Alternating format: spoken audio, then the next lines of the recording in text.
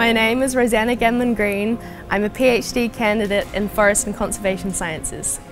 I chose UBC Forestry for my PhD because I know that UBC has such a good reputation worldwide, and then also I was really excited to work in all the incredible ecosystems in British Columbia. One of the things I really value here is the faculty.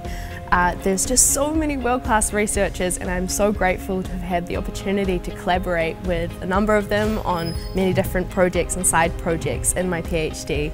I've also been really inspired by the number of women researchers here in the faculty. I'm working with the only Indigenous amphibian on Haida Gwaii, the western toad, and I'm doing a genetics project and competition experiments between frogs and toads, and I'm working with the community to try and protect and monitor the only native toad. I'm really honoured to be working with the Haida Nation. They've been doing a lot of great conservation work on Haida Gwaii, and I'm so honoured to have this chance to work with them on conserving the western toad.